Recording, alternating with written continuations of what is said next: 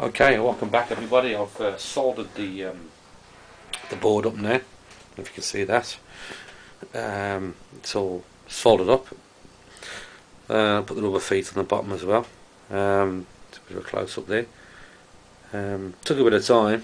If you're lazy bugger, you can buy it pre-assembled, but I don't know, I soldered it up because I basically wanted to get back in to see how good I was at soldering. I think I've done a pretty good job, so, but I'm not out of the woods until I obviously test it. I'll set the laptop up here, ready to go. This is the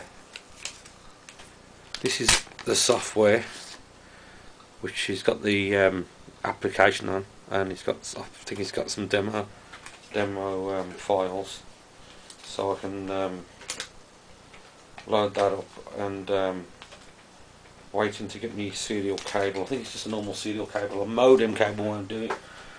I've done a bit of research, and it's got to be, I think it's got to be just a standard serial cable, but I might be wrong on that.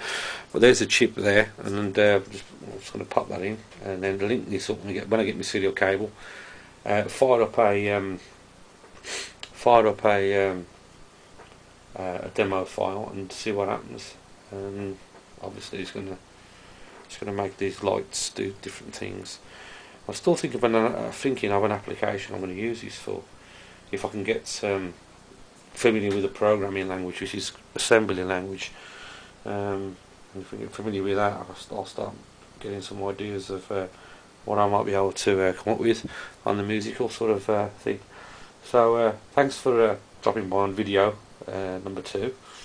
Hopefully in the next video I'll have this hooked up to my laptop with a cable and going through a few little things. That's all for now anyway. Thanks very much for watching, and see you on video 3.